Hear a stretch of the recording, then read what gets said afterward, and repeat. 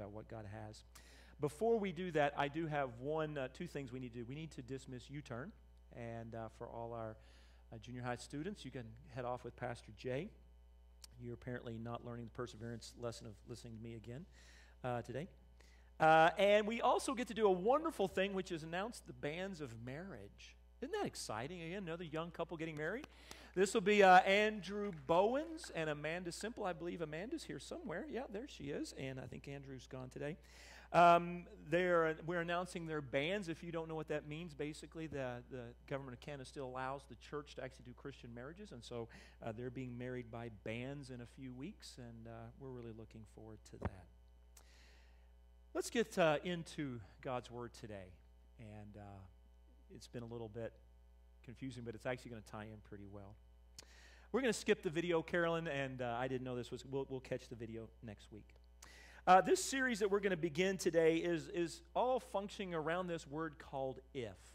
I want you just to think about how often that word is used in your life and also in the Bible.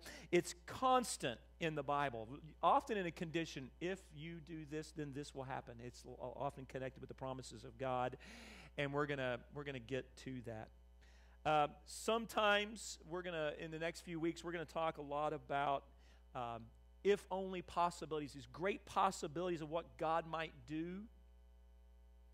But to get there, we have to get over the what if regrets of our day and time. And that's kind of what we're going to start working on.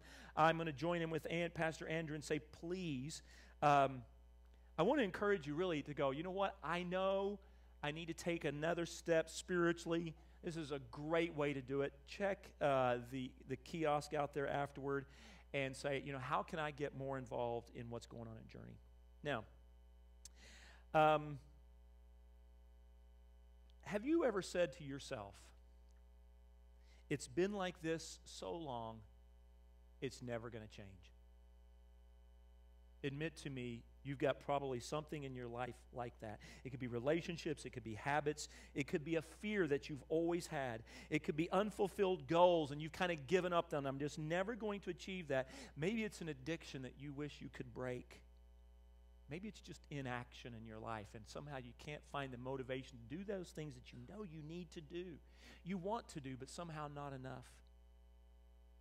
I have been praying for us as a group and you, honestly, you individually, as many as you I can remember, that during the next few weeks that there's going to be a time of transformation for you and I, and that we kind of move out of some of those deep regrets and move into great possibilities with God in our life. So we're going to just kind of begin to refocus this morning. I want to pray for you, if that's okay. That even right now that God would begin to just kind of touch our hearts and begin to transform us even through the next 20 or 30 minutes. Let's pray. Father, thank you for this morning and what you're going to do in this place today, and that you are here with us, that you have chosen to meet with men and women and children. And God, that you're comfortable and you want to be here with us in this place, and you want to bring healing and hope and life, maybe conviction. And you want to move us out of some things and move us into some things. And God, we want to meet you here today. So God, help us. God, help us to really, in the next 20, 30 minutes, to connect with you the way you want. Amen. Have you ever seen a sign that says this: no regrets? Anybody ever seen a sign like that? Got that sign up there, Carolyn? It's about the fifth slide in. I skipped a whole bunch to shorten it. No regrets. Anybody ever have that? Ever seen that? How many of you think that's a smart thing? Actually, it's kind of interesting. One of the definitions of a psychopath is a person who experiences no remorse or regret at any of their actions. Sociopaths are also defined by the same name or that same definition. So this whole idea that, hey, I'm going to live in no regrets. I don't really care what I did in the past or what happened to me in the past. Somehow I'm going to shake all that off and I'm going to live without regret in my life.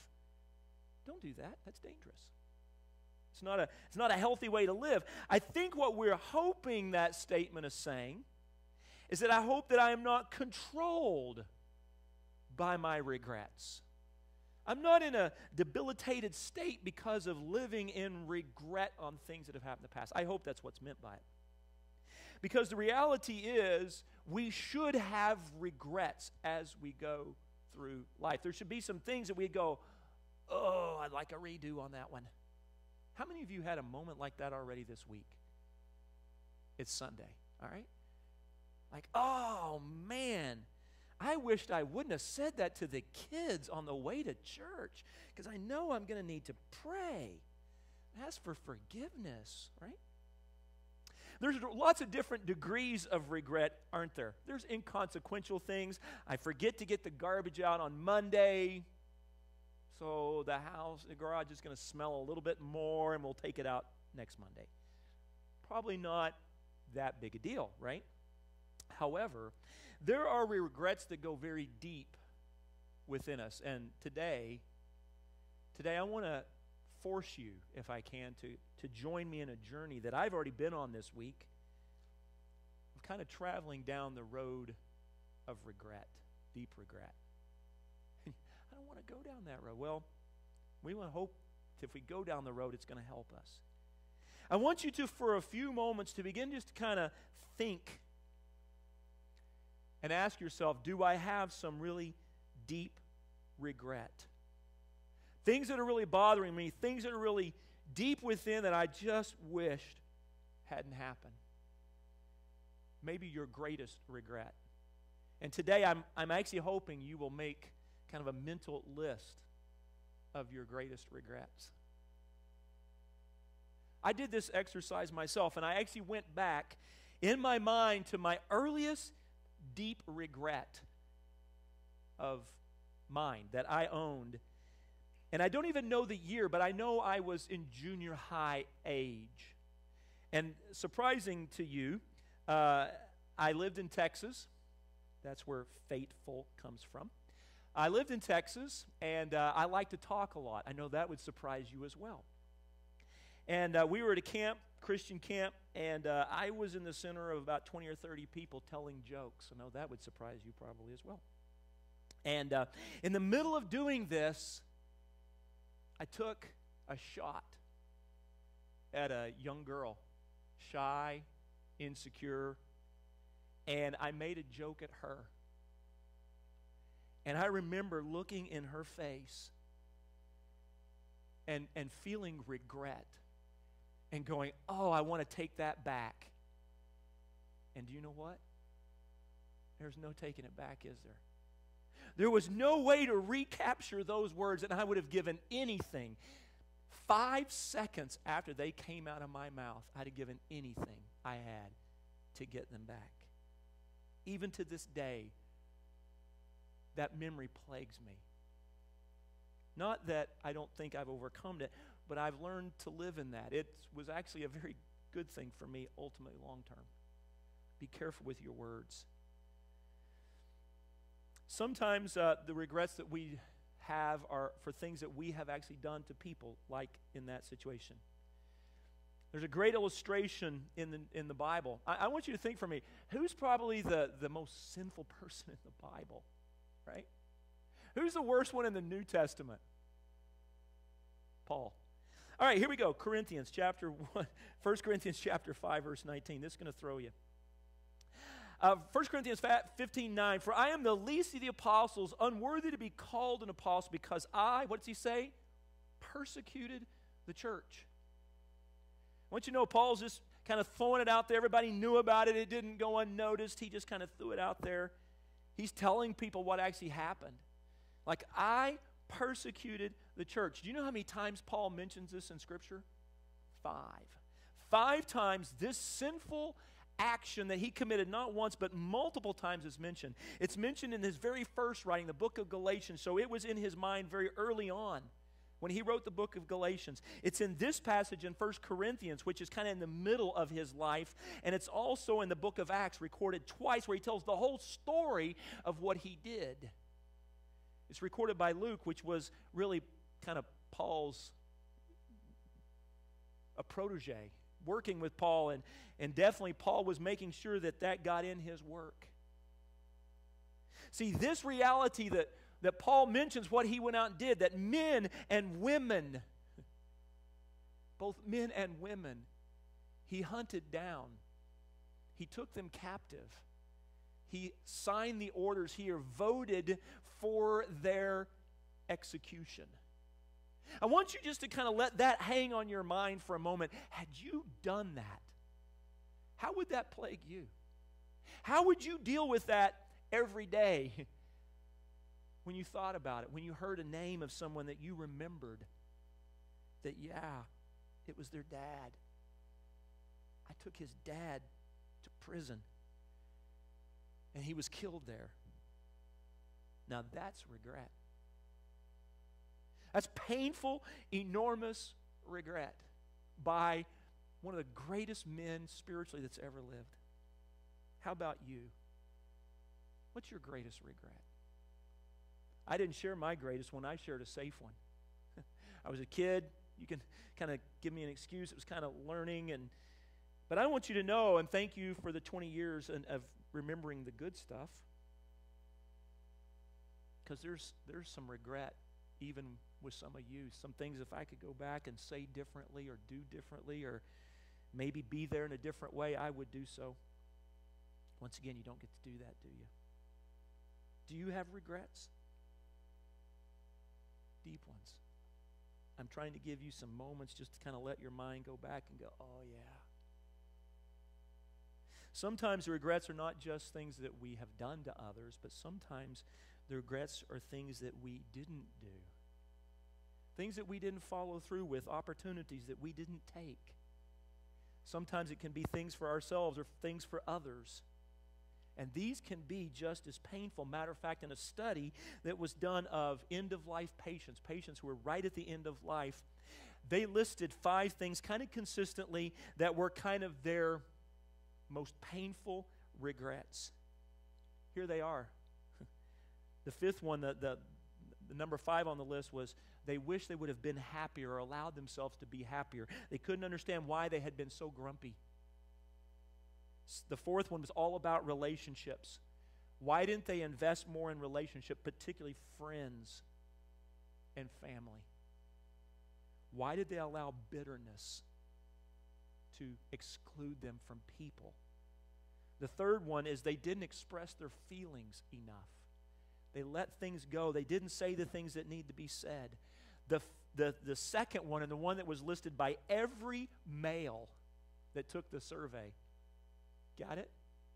Why did I work so much and miss my family? Why did I do that?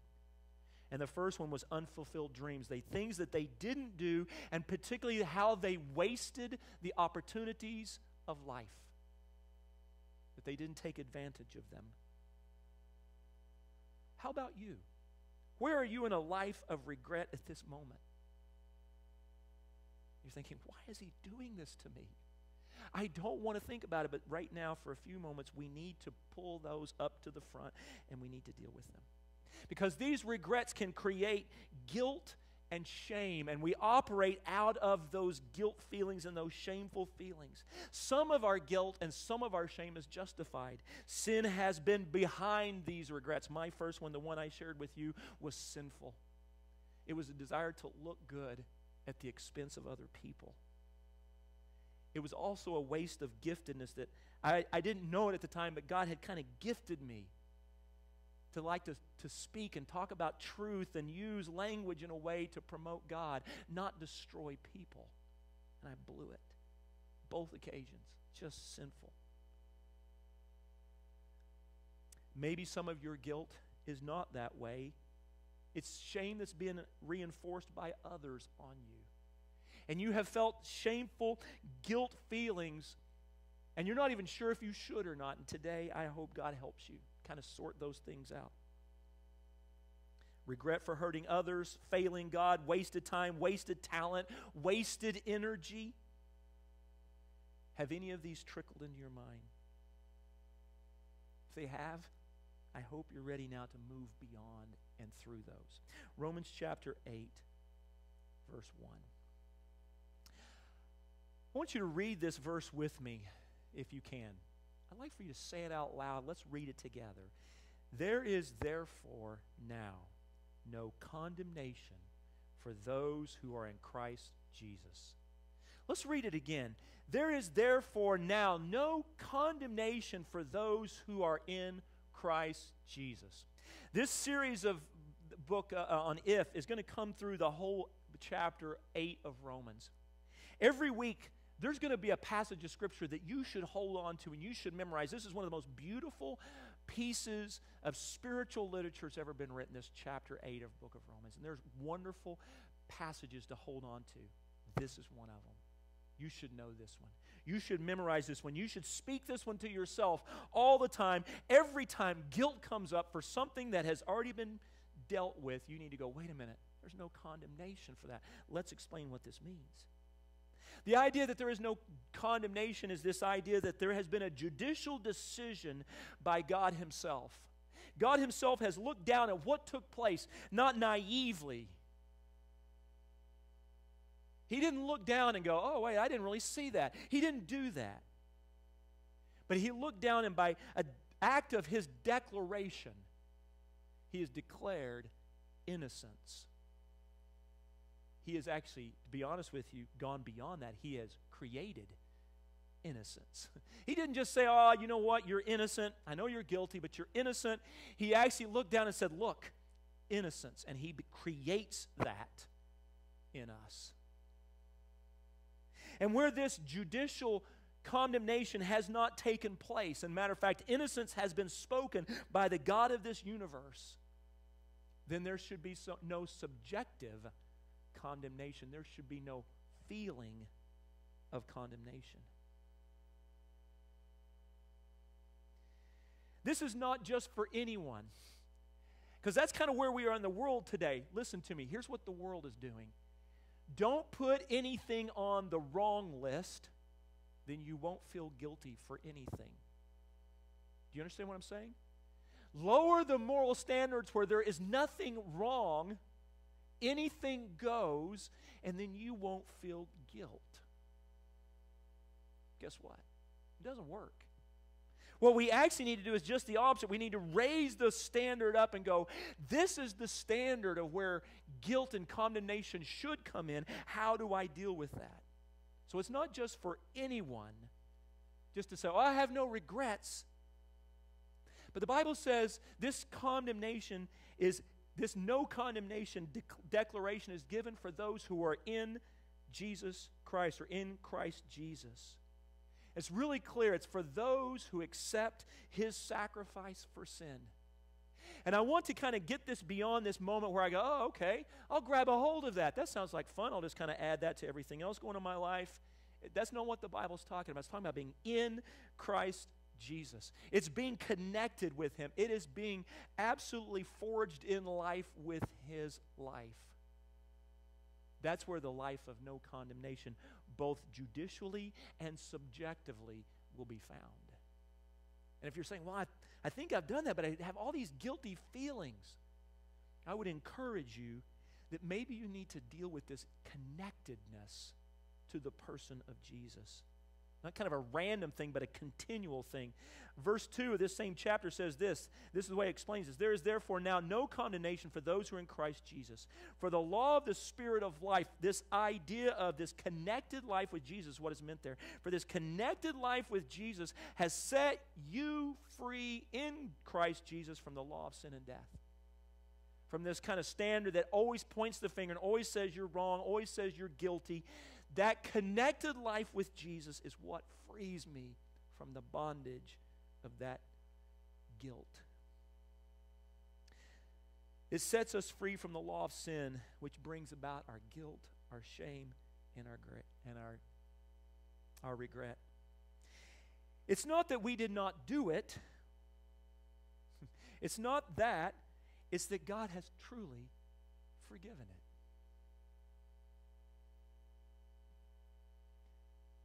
I want you to think of that worst regret you have right now. The one that if you had to say it out loud, you would just die. I want you to understand that is the regret that Christ wants to work on with you today. If you have 2 or 3, you're sitting going, I can't decide. They're all horrible. That's the one that Christ is looking at with you today, saying, you know what? I want to take that one away. He goes on in verse 3 and 4, for God has done what the law, weakened by the flesh, could not do. By sending his own Son in the likeness of sinful flesh, and for sin, he condemned sin in the flesh, in order that the righteous requirement of the law might be fulfilled in us who walk not according to the flesh, but according to the Spirit. I want to kind of put it in today's context of this sermon, what this verse actually means. I want you to think about it right now. The only person ever that could actually walk around and go, you know what? No regrets. I got none. Is actually Jesus. He did not sin, so he had nothing to fuel this sense of guilt or shame or regret on any of his decisions. But not only that, on the flip side, on the other side, he did everything that he was asked to do or called to do by God his Father. There was nothing that he did not complete and did not do completely. So Jesus walked around as this guy with no regret, at least personally for himself. He often saw and regretted what was going on in the world around him. The Bible talks about he had compassion on people because they were like sheep without a shepherd. So he saw things and he was moved that way with how the world was, but personally, with his own decisions, there was no regret. And you know what he does in the cross? He actually takes our regrets and he gives us his no regret life. That's what this being connected with him intimately means for you and I, that he gives us this life of victory over regret. Well, how do we get to this no condemnation moment? Because if you're like me, I still struggle from time to time. It comes back, it's fresh, it's kind of new still. God, how do I do that? Is that by ignoring, as the world would say, just ignore my failures? And the answer is no. It's about repentance of these deep regrets. Normally in our lives, this is what repentance sounds like. Oh, God, forgive me if I did something wrong. Just forgive me of all my sin. It's not bad. But today I want to take you in a different place. I want you to ask yourself the question, could God forgive my deepest regrets that are really fueled by sin? A waste of time, a waste of my talent, a waste of my energy, the way I treated some of my relationships, what I said on that moment, what I did against my spouse, what I did to my children, what I have done to my own body. Could God forgive me for my greatest regret? And the good news today is absolutely. And he wants you to pray specifically today about that regret.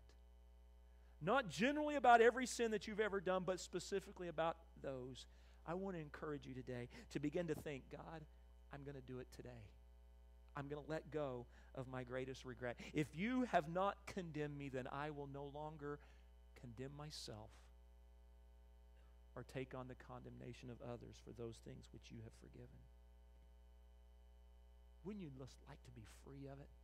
That great failure in your life that you're so embarrassed about. This is not the end of the story, though. God is not finished with us just whenever we find forgiveness for the past, because God likes to do something with that. 1 Corinthians chapter 15. I want to read this second part of this passage about Paul. The guy that wrote the book of Romans, he had this, when he said, I'm the least of the apostles, I'm worthy to be called an apostle because I persecuted the church of God. But, this is a good one. But by the grace of God, I am what I am.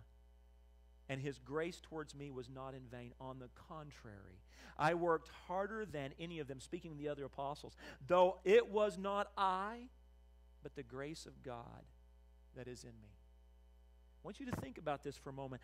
Normally, our greatest regrets, our shame, our guilt actually debilitates us from movement. We wallow in it. It makes us think, you know what, I just can't do that. I'm not going to do that again. I failed last time. I'm not going to try it again. I blew it. I blew it in relationships. I'm not going to do it again. And that's not what Paul does. This is where the grace of God took him. Instead of disqualifying him for future things, God actually brought good out of it. Paul became a vessel that was more open to God's grace than all the others. Why? Because God had forgiven him of so much.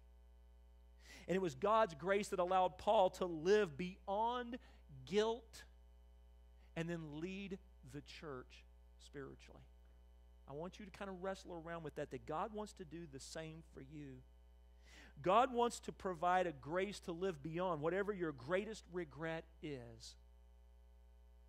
If it's relationships, He wants to help you be extremely loving in the ones you have now.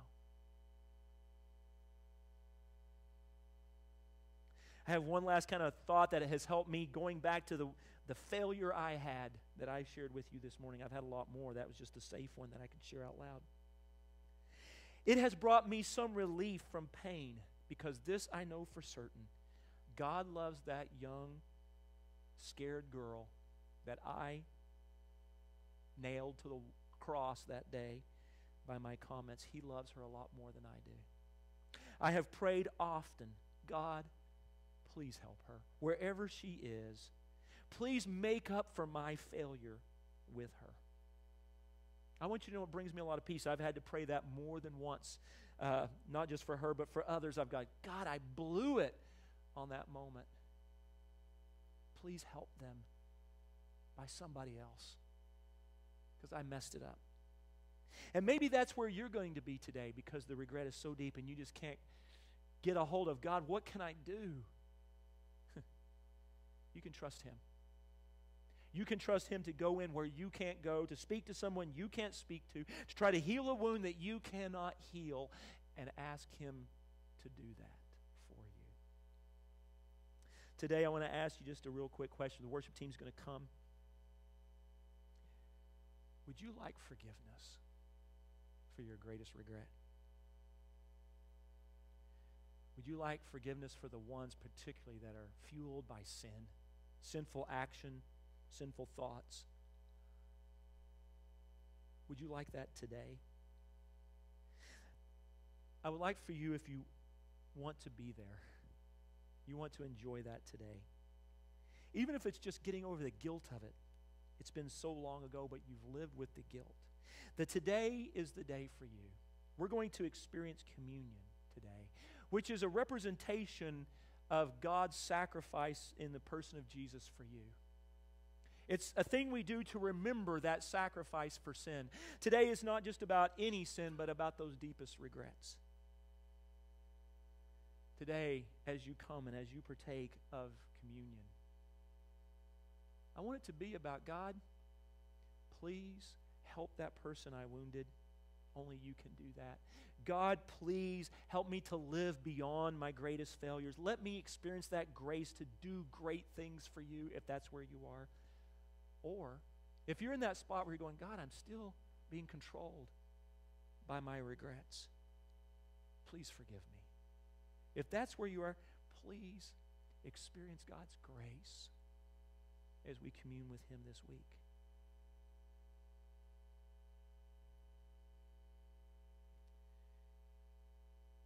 I'd like to pray for us.